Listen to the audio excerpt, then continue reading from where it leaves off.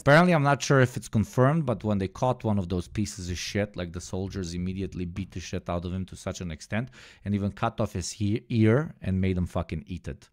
I will not share my opinion on this sort of behavior. We move on to other horrors that plague our world, and that is the terror attack in Moscow, which hit hard and hit surprisingly, no matter how much they say, oh, the United States warned them, etc., etc. Let's get into the topic. Let's watch first some coverage of the mass murder in Moscow's theater hall. Authorities now say at least 137 people died after 4 gunmen fired at concert-goers before setting the building on fire. Well, today was declared a national day of mourning for the victims. The Islamic State group has released graphic footage which appears to back up its claim of responsibility. But Vladimir Putin has suggested Ukraine was involved. The suggestion, which has been confirmed, is that they were running away towards Ukraine. Does that mean directly that Ukraine has supported them, both logistically or financially? No, it does not. Does it absolutely imply that potentially they were using this current situation, which is, the war in Ukraine, so that they have a place where they could potentially hide after having committed this fucking insanely atrocious campaign of mass murder? Yes, it absolutely does. All the videos, all the documentation, all the footage that we've seen, all the analysis that we've seen shows that they very much so have been moving towards that territory. The Islamic State, I believe at this point can be said, has committed this heinous act of mass murder because they've proven it through different footage, etc., etc. But let's see how the West covers this. Wherever you looked, wherever you turned, you could see this was a country in mourning and in shock. Across Russia, flags flew at half-mast for the victims of the concert hall massacre. And at the scene of Friday's attack, Crocus City Hall, the queues grew longer and longer. The National Day of Mourning experienced most acutely here. There was an outpouring of sympathy, a mountain of tributes to the dead. This is how the attack had begun, with gunmen in the foyer and desperate attempts to take cover. The attackers moved on to the auditorium. By the end of this, more than 130 people were dead. 4 suspects have been arrested. Tonight, the suspected gunmen appeared in court. Russia claims they'd been caught fleeing to Ukraine and had contacts there. Kiev fiercely denies any link to the attack. The Islamic State group says... At this point, we cannot confirm nor deny any connection. Would it make sense that more radical groups in a country that is currently at war with another country would logistically potentially support the enemy of my enemy that will sow chaos in the country that is invading them? Absolutely. Do we have proof at this point of that? We absolutely do not. This can only be speculation and nothing more. But stating that you 100% believe that there was no involvement, or stating that you 100% believe that there was involvement, is absolute mumbo-jumbo bullshit. One could argue, hey, what can this do for Ukraine in general? How is this helping the Ukrainian cause? And it very much so isn't. But that is the logic of state actors, not necessarily potential more radical units inside of the Ukrainian military apparatus, right? Which very much so can find connections of this sort. Can, from their perspective, obviously. As it was behind the shooting. And on this day of mourning, silent prayers. But yes, it needs to be said, funnily enough, oddly enough, ISIS-K always seems to attack U.S. adversaries. Mind fucking blown. And I fucking hate the argument that, hey, the Russians didn't do anything even after the United States told them that there can be a potential ISIS attack. Funnily enough, Russian police quite literally a few days before that, stopped multiple potential ISIS attacks. Which one the United States was talking about in particular, thanks to the information that they have access to, which also is pretty wild, does not insinuate that they knew that exactly this one is going to happen. And hey, this happened to Russia because they didn't listen to the US saying that there's going to be an ISIS attack happening. Apparently multiple attacks were being planned, but this one was not stopped, and what happened fucking happened. The absolute horror. Questions should be raised about why a large event such as this is not protected by a larger police presence, and that is an argument that needs to be made. But when it's coming from the United States, it's kind of a weird one, because the reason in the rest of the world there's no fucking armed police officers in every school and every concert hall and in every fucking inch of the country is because this sort of shit doesn't really happen so commonly here, okay? We don't have fucking school shootings every 2 fucking days. Joining me now is our security correspondent, Frank Gardner. Frank, what can we say about why Islamic State might have targeted Russia?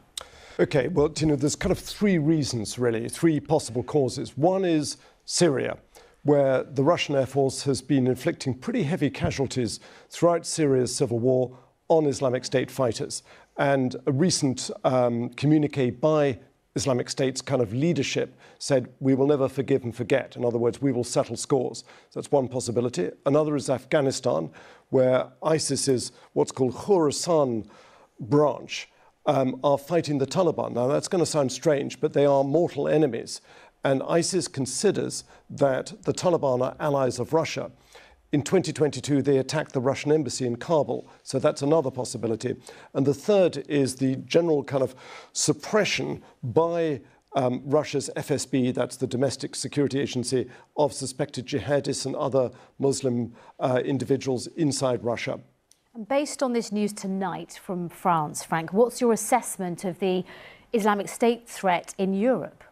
Well, it never went away. So MI5, for example, here in the UK, which is the security service. Yeah, I mean, this is always a LARP. Like, you can't really kill an idea, especially a fucked up idea such as ISIS. So the threat level will always be present. We need to ask why institutions, if we can call them that, like ISIS, have emerged in the first place.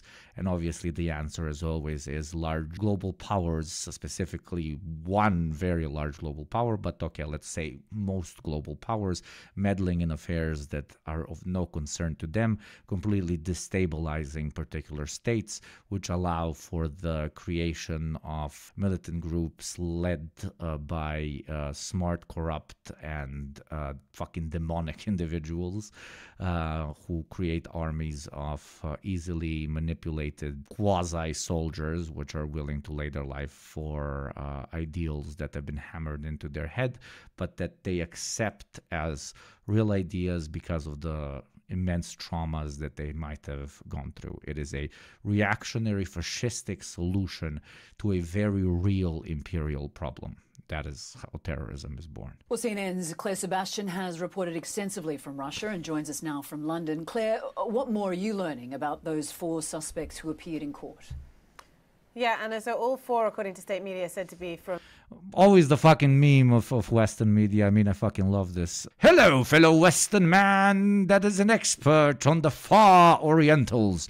Please tell us what is happening there.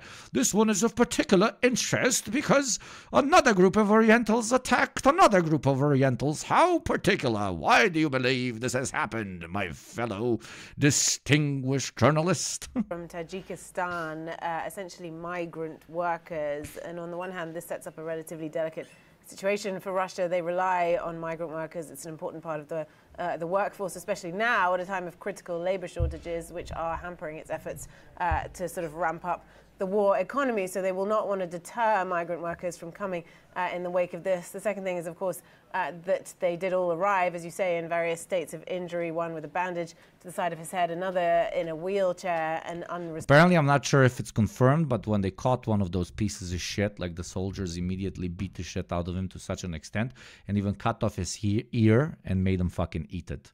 I will not share my opinion on this sort of behavior because TOS. Responsive, and we see this video that's been released by Russia's investigative committee showing them being sort of forcibly marched into that Moscow courthouse. The security apparatus now attempting to show that it's getting tough, that it's in control of this situation, obviously amid questions over why this huge terror attack, the biggest. It was a pretty edgy moment, I have to say so. Wait, I can't really show the picture, but the guy that caught one of the terrorists, and I believe one of the guys that might have cut off his ear and made him eat it, which again is unconfirmed, literally was wearing like a little like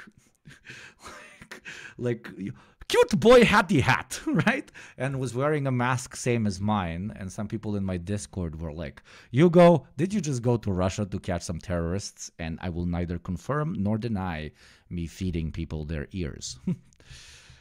In Russia in over 2 decades was missed. I think one more point to make about this legal process is that there are already signs that it may not play Your thing has been confirmed? Okay. out in a climate of full transparency. The press were not allowed to listen to the entirety of these hearings on Sunday. So these suspects have now been held in pretrial detention for a period of at least 2 months. We know that precedent would suggest that pretrial detention in Russia can be a lot longer than that. But I think there's a chance that we will not be able to witness all of how these trials play out. Anna? Yeah, this was it. The guy that caught, I mean, you can kind of almost see the guy that they're carrying, but one of the special forces guys that caught the dude, this is what they were wearing. Literally me, bro. Literally me. Yeah, there's a full video of the ear cut, I know, but I didn't want to talk about it as confirmed because we don't know if it's exactly confirmed. But literally me, bro. Hey, literally me. Pretty wild, like wearing this hat as you hunt terrorists through your country is damn, son. We do be playing COD IRL, bro. He do be looking like an average American uni student, bro. And Claire, now there are questions being raised inside Russia on why the massive state security apparatus failed to stop this attack. Yeah, there are. Look, I think it's not clear at this point how much the average Russian is starting to question this. Obviously, President Putin has come out and said that there might be I have talked to Russians on the day when this has happened. Plenty of Russians that live abroad and that live in Russia itself. They are pissed off at terrorist pieces of shit. And yes, they are asking questions on why this hasn't been stopped, because this is the biggest terrorist attack in, I believe, the last 20 years in the Russian Federation. And it happening during a time of war further destabilizes the idea that, you know, all is going fine, everything is okay. But the Russian soul and the Russian mind doesn't really jump at blame as much as it jumps at who are these motherfuckers and how can we find them and how can we make them eat their fucking ears, okay? a Ukrainian link, and the security services are attempting to look and control. But certainly we hear from the Russian opposition, the head of Navalny's anti-corruption agency, Ivan Zhdanov, saying that, you know, this was a result, he said, of the catastrophic incompetence of our special services. He also points out that Russians have spent years being told that their rights are being eroded for this purpose, to increase their security, to prevent terrorism. This will obviously be used by the Russian state representatives as a show of force. They've caught them, they beat the shit out of them, they're going to parade the shit out of them, and they're going to say, look, we might not have been able to defend you, but we will fucking punish. They will very much so go down the route of, hey, all of you watching who want to potentially do this, look at what will happen to you if you do this. Classic American-styled, Russian-styled response to terrorism. That approach they very much so share, okay?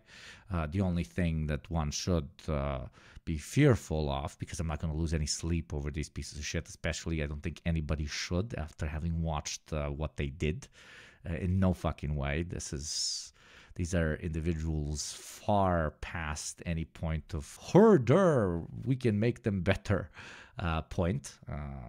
If you think that, you're a better person than me. God bless, but that's not me. The only thing that relatively we should be afraid of is increased, obviously, Islamophobia towards Muslim Russians or Muslim people in general of different ethnicities in Russia in general. Will this happen? I'm not sure. Opinion on Muslims varies by region. In Russia, their opinion on migrant workers is also varies based on region in Russia, just like in the United States, just like in any country when it comes to migrants. But I cannot see this situation by an organization that calls itself the Islamic State, right? I can't see that this will not inspire Islamophobic hatred in the country, obviously. I mean, that's kind of the point of what the terrorists want to achieve. And now this, he says... Isn't that a good reason to question if these are even the guys who carried out the attack? Okay, yeah, absolutely. That can be questioned. That can be questioned when it comes to the arrest of absolutely any sort of terrorist, etc., etc. The burden of proof now falls on the Russian judicial system to show everybody that they were the right guys, right? This is, in my opinion, far too big of an event for them to just arrest some randoms on the street and then show them as the terrorists, because literally the eyes of every single Russian in the country are looking at this and are looking at who is going to be arrested and are going to be looking at what the evidence for their arrest is. But at least the guys caught in the white Renault, dude, there's plenty of videos of them fleeing the scene in that particular Renault, then a couple of hours later being caught in that fucking Renault, being caught with equipment in it, descriptions, do very much so, call line, etc., etc. I'm not saying it's not a possibility that they're doing a fucking black site operation, etc., etc. There's a chance that you have with any sort of arrest, unfortunately. But here, my call is it's too much in the limelight for them to wanna potentially risk this, especially when they can catch the real guys. Why not fucking catch the real guys? You know, one of the things that struck me here is that Russia and the United States, you know, sworn enemies at this point, and yet the U.S. says it warned Russia that a potential terrorist attack would take place. What is this relationship like when it comes to intelligence? How does that work? Well, the United States says that it had a duty to inform. And so regardless of what the country is, it will inform if it understands that some type of terrorist attack is going to take place. And the U.S. says that's exactly what they did with Russia. Now, and they say they did it directly. Again, to repeat, like Russia literally in that week had a mass arrest of ISIS-K members which were trying to do a different attack, okay? We do not know if the U.S. called this one out or another one out. And no matter how much the Russian state apparatus might have said, which they have said, this is just the U.S. trying to stir up problems here, they obviously acted on that fucking intelligence. Everybody would act on that intelligence. Same would happen if it goes the other way around and Russians say, hey, we have information that a terrorist cell might do something in the US. The US is going to say, fuck off, you're just trying to stir problems, but they're going to look into it. Okay. Immediately CNN jumping on this and saying, haha, look, we tried to warn them, but they didn't do anything. Crazy Russians, am I right? They will call anything that comes from America propaganda. Well, if you called out 700 fucking attacks and it didn't happen, and then you cried wolf 700 the first time and it did happen, the problem is in the previous 700 call-outs. I was going to ask you what you think it might do to his narrative with the people of Russia, that he was unable to safeguard the country and there was a warning in place. Yeah, like with every terror attack, absolutely anywhere else, people will say, hey, why didn't you stop this? This isn't a particularly Russian thing, that the way they're trying to spin it. It wouldn't be a particularly Indian thing, a particularly Iraqi thing, a particularly Brazilian thing.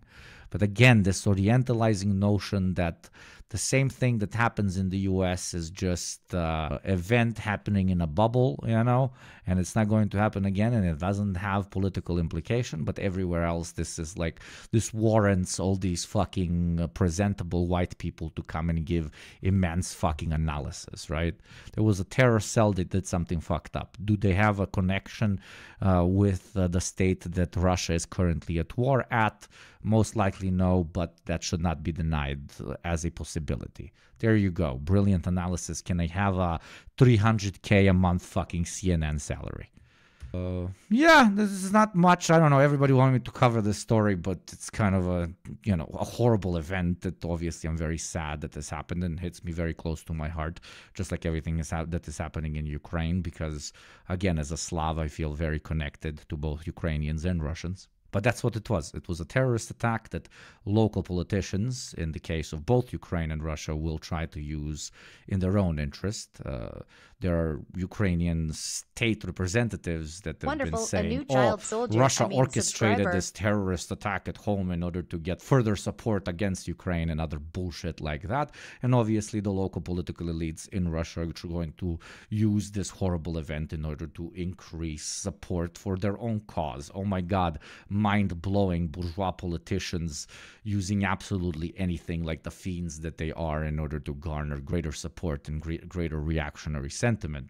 One thing I'm happy to see, though, is that for now there is no open rhetoric when it comes to the representatives of the Russian state, at least, to dabble in direct Islamophobia, right? At least nothing that I've seen for now, which I'm very, very glad is happening. And in a weird sort of way, in a very weird sort of way, this is being pushed more towards being somehow correlated to Ukraine, is not allowing standard Islamophobic perspectives to fester.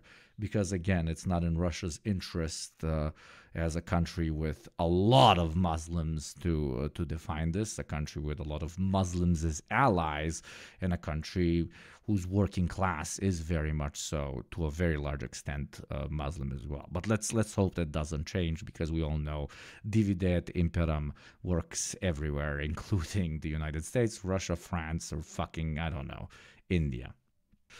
And with that being said, yeah, this story is kind of over, which leads us into... We are talking about internet topics and a meta reaction of this streamer watching another streamer react to another streamer, Candace motherfucking Owens. We have covered very